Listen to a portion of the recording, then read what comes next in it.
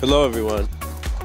I want to do a quick episode on the importance of following your intuition, but not an intuition that someone else can tell you to follow. Do you know what I mean? You can only see it. That's why you follow it, right? It's your own vision. It's your own extra vision, right? It doesn't need to be shared with others. It's just what you see, right? Because you see, a lot of people, when they understand something new about themselves, they want to see if, with their application of their new understanding, if it has changed in front of others. And what they realize is that regardless of how life has been molded in that moment,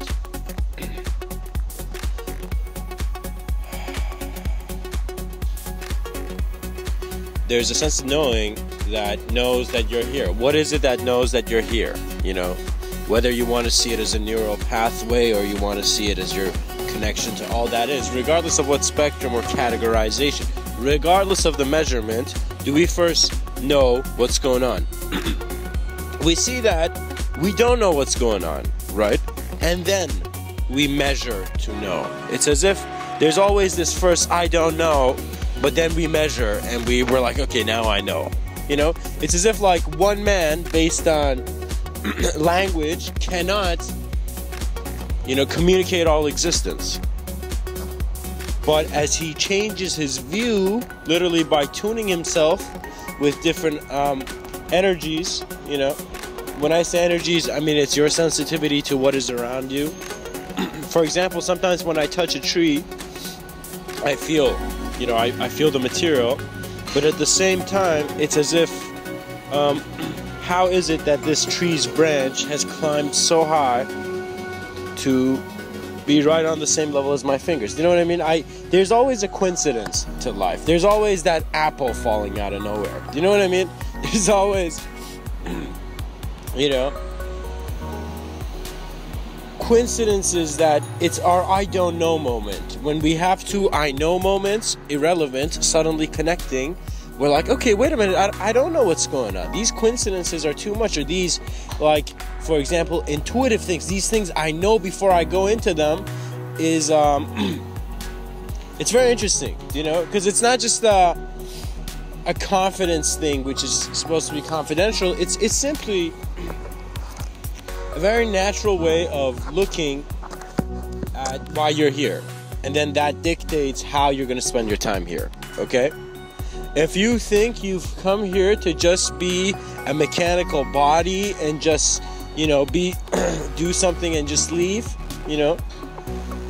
regardless of whether you believe there's an infinity sign before birth and after death, regardless if you believe that, there is a deeper sense of presence that suggests that. In other words, the infinity of nothingness is greater than the infinite something else's. Do you know what I mean? Like, imagine that right now you could have any option of, let's say, whatever, I'm getting slightly hungry, so I'd say food, probably. Let's say you had any option of food. But then, what if someone told you you had all those options because you could choose any option of view of life you want, Any option of view. I'm talking about an internal view.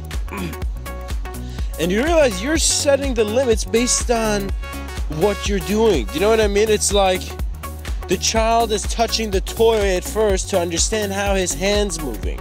Do you know what I mean? And what the toy is, right? For you to have greater knowing, you must engage life differently than how you're doing now if you're distracted. You need to engage life fully. That's pretty much it. Engage life fully, and then you'll see what's valuable for you, right? Because everyone's unique. Not everyone's going to the same heaven. It's as if every desire and every sense of self that fears is simply just a creative drawing on a page. When you understand this and you understand the value in change, then you can be okay to see your life change quickly. Ask yourself, how quickly are you willing to see your life change? And based on that, you will know the amount of action you need to do. You will see it, you will find it. You see, guys, it's very important to see if life is you or is against you. And if it is against you, if you think life is against you, against who? Because I'm pretty sure we're all alive. You know? I mean, what is age? What is the reason for a mature mind, let's say an old person's mind, not to be as open as a youthful? It's only in regards to the association with that kind of mind. You know? It's as if when you're sleeping, someone comes up to you and tells you, no man, you're not sleeping, right? You know, assume this. And it's very interesting how that plays out, because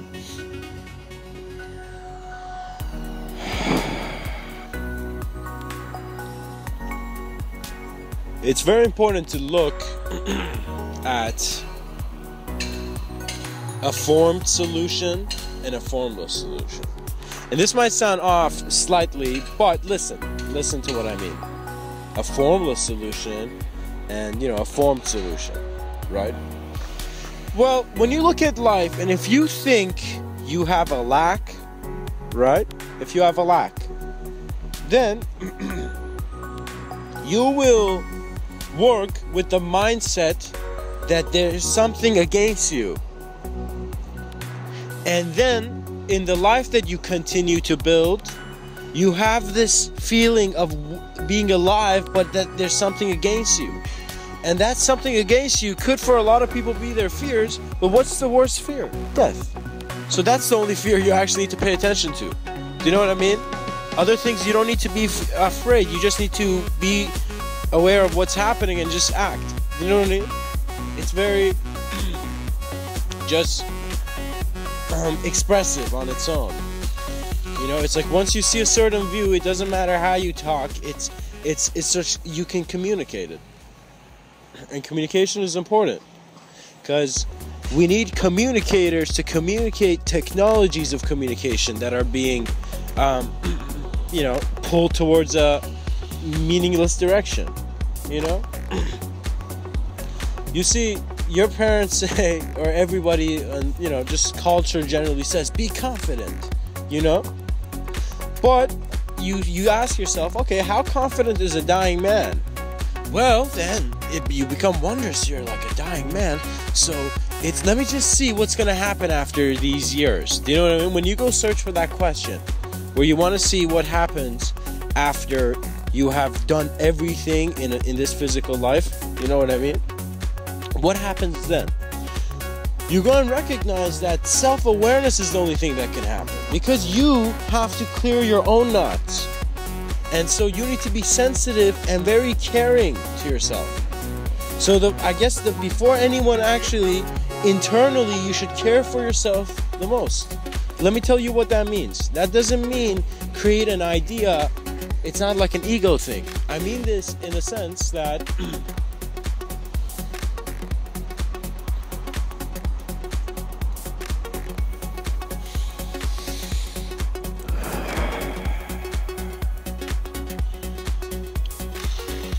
you see, based on how sensitive and aware you are of what's going on, eventually what the greatest thing your mind can do is to connect every separate thing it's considered. You know what I mean? Your mind considers separate things and together builds them to create a unified experience. What people can define as the internal human experience is one of no meaning, whereas if they're born in this mental, it's as if their mind is just absorbing stuff and it's transparent. It's as if their mind has no limits, but we are seeing all the things that it's creating, as a child's growing up and whatnot, right? So there is a conception of a separation, and guys, some of these are done on, I don't know actually what kind of word to use, whether I should say subconsciously or unconsciously, but your eyes, your senses are creating this scene. Literally look out through your view. And you know, for those who are not given color vision from the beginning of their birth, then you need to explore the limits of your realm of vision. You know, not everybody has all their senses. You know what I mean? And as you get older, these senses fluctuate, right? So it's an amazing time that when you're young, you go and experience the full, you know, I don't want to say, you just experience your body and just your presence. You know, there's literally no words. You sit down and you just, after some point, you observe what is you. You know, and you choose how limited you want your life to be for yourself. You choose it. I mean, there's no other way you can say it. You see? Unless, you know, you don't use language and you imply by action.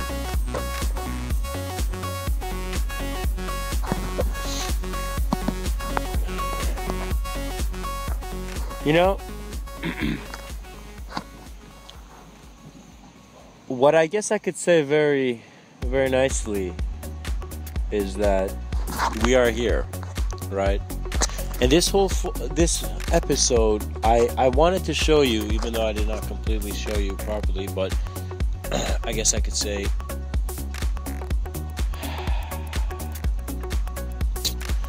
guys, when you're outside, sometimes alone, let's say you're walking somewhere or something, literally have in your mind something interesting to observe about nature, right? And when I say nature, it could be anything. It could be just to how plants are alive and also to how humans are alive. You know, nature doesn't mean you just look at, it means you look at things from a non-judgmental view so nothing bothers you. Do you know what I mean? When you get comfortable with formless internal observance, you just see the shapes differently and things open up to you. In other words, all I'm saying is be slightly more sensitive to how the quality of your life is. The quality, you only know how good the quality is. Nobody else knows because it's your life, right? So check out the quality of your life and see what you need to change and immediately do it if you have to. Do you know what I mean? It's not that hard. Efficiency comes from awareness. Guys, awareness is the biggest skill you want in your life, you know? And I'll tell you in a sense in regards to all those people who will be going into 9-to-5 jobs, perhaps in companies of unknown leadership.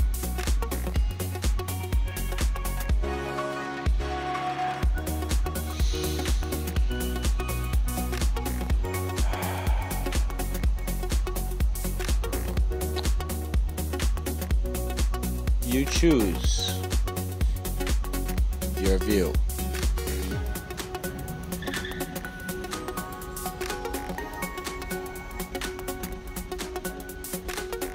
And you choose, on some degree, what you view after death. Because if it connects to what you are, you know. Guys, I'll tell you something. Be very comfortable in your life. And when I say comfortable, it doesn't mean physically just like be on a couch or something, you know.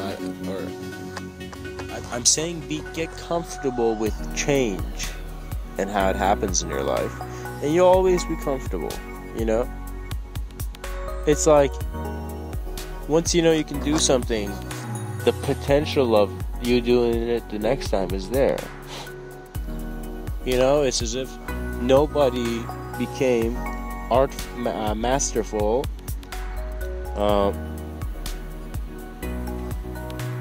like before the first time. Sometimes I don't know how to explain that actually.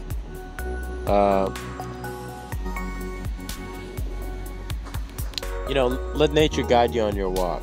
And I wanted to say some games you could play. And when I say games, it's as if it's observational games. In other words, let's say you're walking from here to there or to the other side of the park, and just let something randomly interesting kind of like call you. I don't know how to say it. Like,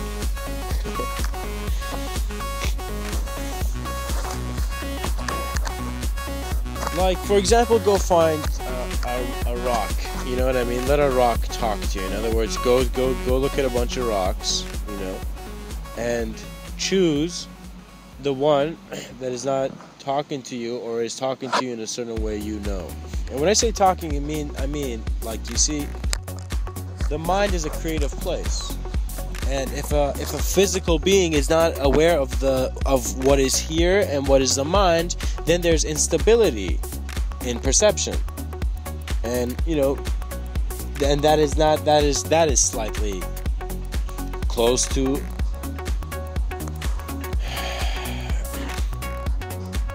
conditions of great illusion. In other words, you see an illusion, some image is in front of you, but you're not there. That's an illusion, and you are seeing an image, but it's not there. It's as if you can't tell the difference between an apple and an orange. You can't tell, you know, the difference between an atom and, you know, what's above our atmosphere.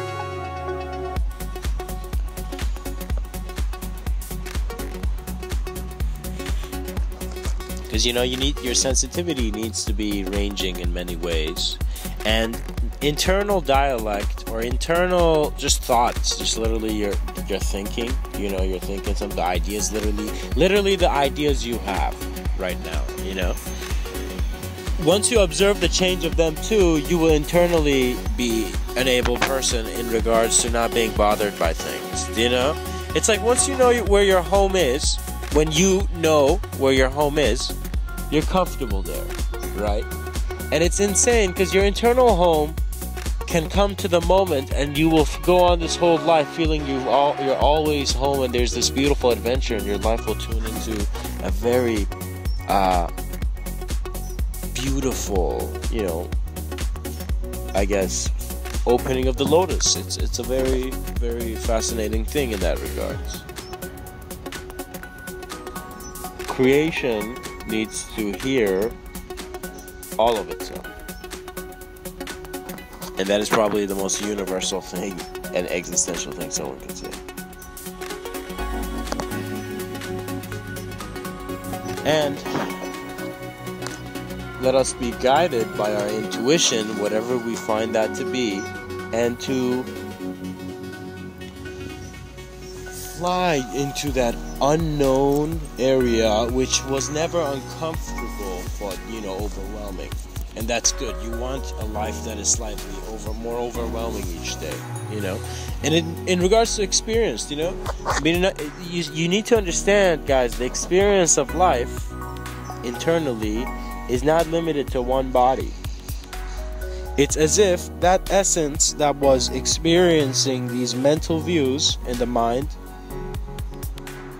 just these views, you know, understood that the physical body doesn't need to be that involved in regards to this experience, this collective experience we all have. And this is very hard for me to explain because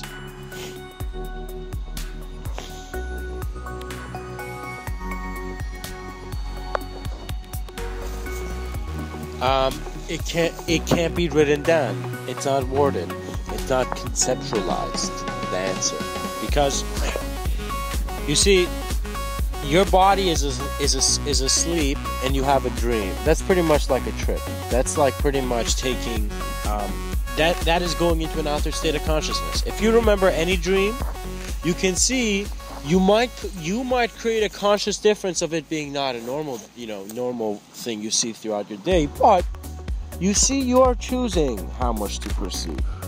And artists and any form of creators look through their eyes, you know, to see what else they can create.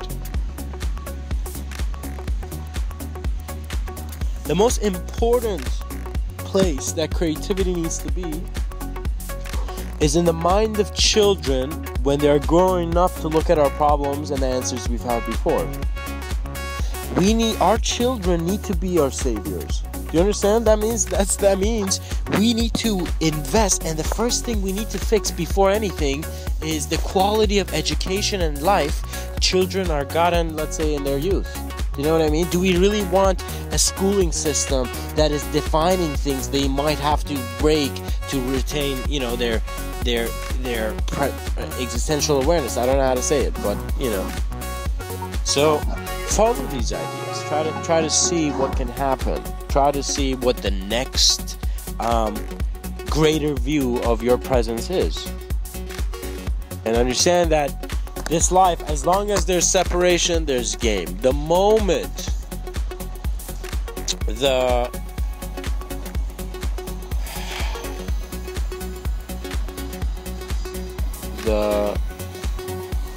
how would I say it?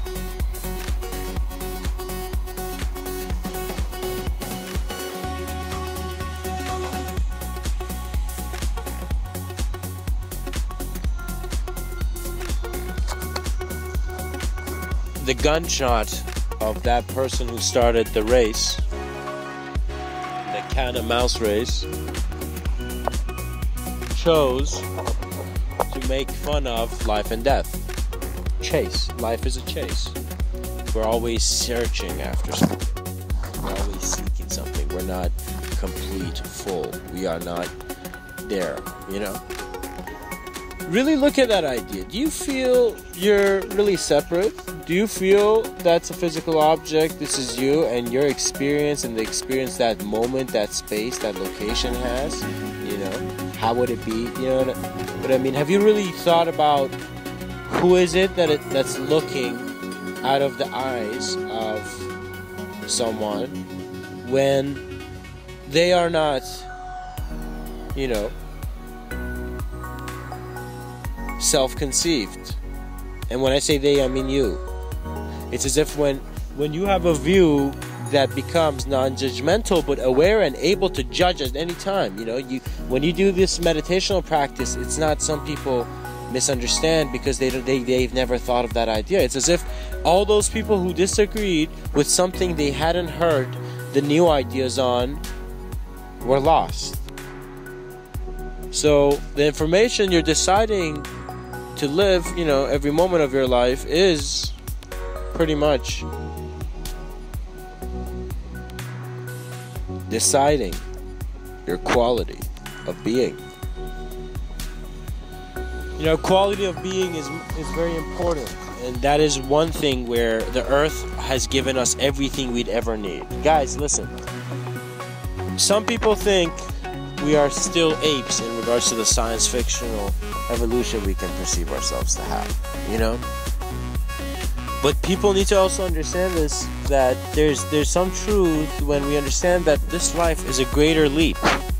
In other words, our evolution is not going to be the same or even proportional amount to what has been the evolution of the ape into, man. So when you look at this, you open a sense of revelation in yourself that the truth that you had thought is not true, but then what is true? It's as if you no longer believe you're trapped, so you're not trapped, but now, what are you that now you're not trapped, You see, guys, you need to become sensitive to your quality of life, and then you'll see what's important in your life, If you're sensitive to just the quality of an idea, and ideas come and go, and ideas, leave you as much as you leave them. So understand this. Understand that sometimes you might think our future is an idea we like right now. But no, you don't know the evolution of ideas. The idea comes and goes.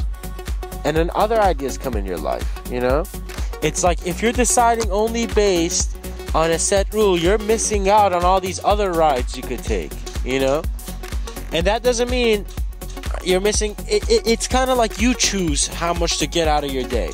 You choose if you want to wake up and at the end of the night be like, I had the greatest day because I literally saw stuff that was new in regards to knowledge, wisdom, and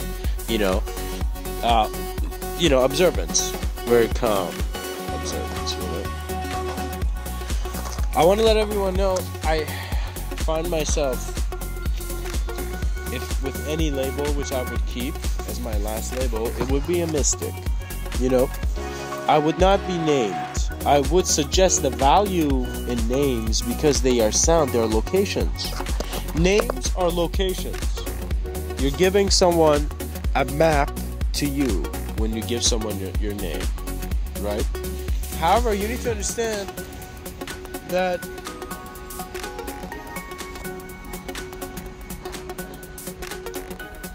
our vision evolves by us going through changes and understanding we are going through one, so we are changing. So stop worrying so much. Stop worrying so much what you've done and stuff, and just being under that much self-created weight. It's like you're choosing to carry those unnecessary bags of just past ideas. Think about what the new idea of you would be, and understand that you have free will, you have ability to create, and because you have the ability of to create, you are always self-creating. So you're creating different senses of self. So don't think you're lost. Youth is found in the moment.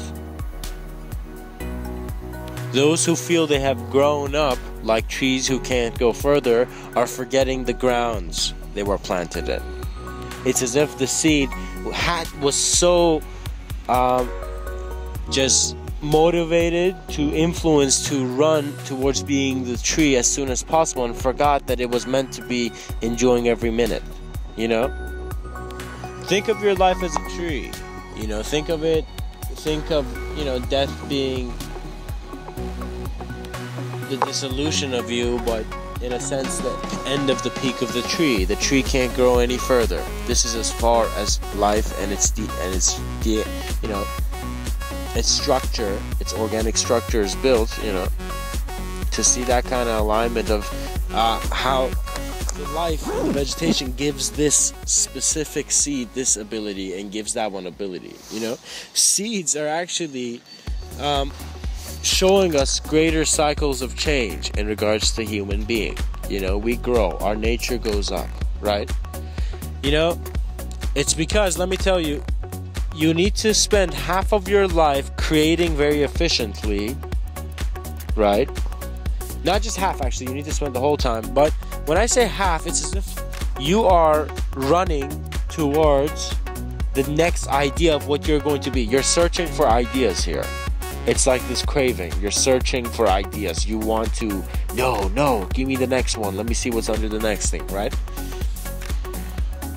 You need to understand that if suddenly you stop feeling playful and you feel like you don't know yourself, that's a ridiculous idea. Get rid of it. You know yourself, even if you sometimes are distracted. The human attention span is not that strong. You know what I mean? We're not. For example, dogs are more sensitive. Other things are more sensitive. When you look at why animals, for example, are sensitive to things that a human being is too distracted to be, is because they're letting themselves be alive, and they're not judging every action based on this last action. It's like, why would you judge yourself based on your last action? You don't need to be judging your past unless it is opening up your future. For example, if I spent my whole life, just like spending, my time just reading about cutlery, I'd have a life that would feel like it's cut up, unnecessary in that way.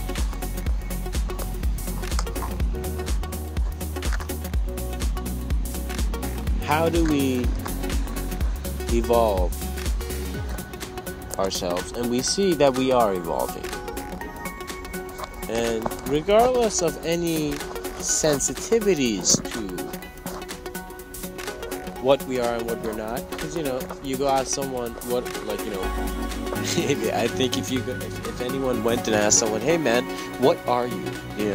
And ask how many people how able they are to communicate their answers, right? If they had to sit, you know. And you see that it's not meant to be communicated. It's not made for that level of translation. You're not made to simplify something that much. You see, in life, if you simplify things, you will reach a freer state. You know, you'll be at a different state of awareness and consciousness to experience life. If you go towards simplicity, if you go towards complexity, you will get tired, because you know, you will see that it is making the generally accepted and, you know, manageable view on life to be altered. You know, guys, I am talking about deep ideas. These are not for the ears of anyone. If you're hearing this, there should be a very good reason, and you should definitely find that out for yourself while you're hearing what I'm talking about. Because it's all about honesty. It's honest, guys. Don't let dishonesty be inaccuracy in your life. And what I mean by that is that when you're dishonest, it's as if like you feel you've fucked up. I'm sorry to use that language. You feel you've messed up. And when you feel you've messed up, you have this internal dialogue on why. Sometimes we want to explain ourselves in that way. Why? Why is my life like this? And you know, you see, the way you want your explanation suggests the truth you see. If you want you have a preference here, you know, because there's a shaped version of you. You're not every other human being. You know, there could never be statistics of the same human being, because internally their experiences were completely different. What is the difference between me and a person around the world, you know, somewhere else, is that we're both alive, experiencing and going through the cycle of life and death, right?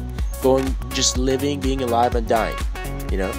It's as if once you look at the fractal nature of change in our existence and its whirling potentials, you just see like that all limitation is considered to be held. Who's holding the limitations? Where are you placing that flag? What is keeping that pole up? You know? And you realize it is not an idea-based thing. It is an existential thing. That's where you find a very valuable sense of life, right? And you realize you never needed the game of enlightenment. You see, it's like when you're playing a lot of games, if someone offers you something that's not a game, you'd still be playing a game in your mind. You'd be like, oh, okay, let's do this. You know, you choose the games you want to play. Sometimes you don't have to play games. You could just be alive. You could just be like that blue jay that just flew above me. Wow. Woo. And anyways, it's a sensitivity in your own attention, because you see, the mind is a very capable machine, and your mind has not just recorded everything ever known, but the reason it's recorded everything in your existence accurately is because it is all existence on some level of conception. You know, your intelligence does not come from a formed source. It has formless origins. We have formless origins because we don't know and we cannot see. We may choose to think that our life is based on visual perception, but even visual perception fades in memory, you know? So see with what degree of consciousness you want to live your life, because that suggests what comes in your life. Do you know what I mean? The kid, for example, I'll tell you an example. There's this kid who, I'm not going to tell people where he's from, so people, you know, don't judge, but there was this kid born in a village somewhere, right? And in his primary textbooks, he would write that he would want to be a heart surgeon. And he would write, it's, you know, on the as names, you know how people write their names on their books, you know. He would write his name, but beside it he would put himself as a heart surgeon. He would put as heart surgeon, whatever his name was, right? That's how he would place it in the books, right? He had this preference of what he wanted to be because he was interested by that idea, right? The reason, guys, it's better when you're youthful, some people think, it's because you are more attentive and conscious of that livelihood that is only present in the moment. As you grow up, you go into this suddenly accelerated, inconsiderate, insensitive, mechanical world that is the society which we're governing and governed by. You see? We choose the quality of human life on this planet. And that's something that people should innately know. You know, you should innately know. Hey, if an alien, you know, let me tell you, if there was some judgment day, or if there was some extraterrestrial who came down, would you be afraid of that idea, or would you be afraid of death more? You know, guys, it's not, you're not afraid of things. People are just afraid of death. Death is the worst fear, and it is the funnel of all other fears, right? So anything that implies death will make you uncomfortable. But if you're comfortable with examining life, death, and the quality of experience, you suddenly see some sudden fears fade. And what I mean by these fears is that you see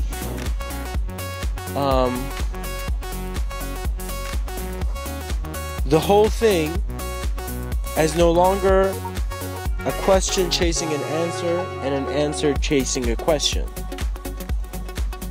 You no longer just see it having to only be just the sky has to be black or it has to be blue.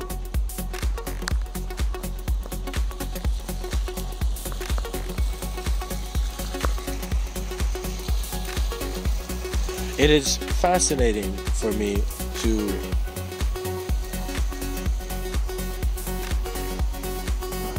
remember that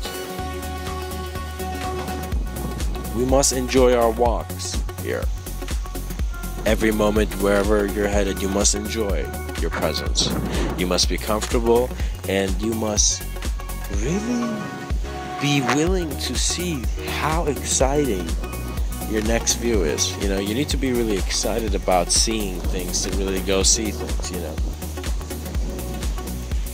Life has the potential to give you great moments that are beyond your, you know, your level of assumption right now. In other words, the ideas you have of the ways you can experience yourself here on this planet, as you become more attentive to silence and stillness and self-awareness. Silence, stillness, self-awareness. Please write that on, you know, t-shirts, gosh. You know, hopefully in rallies. And let yourself become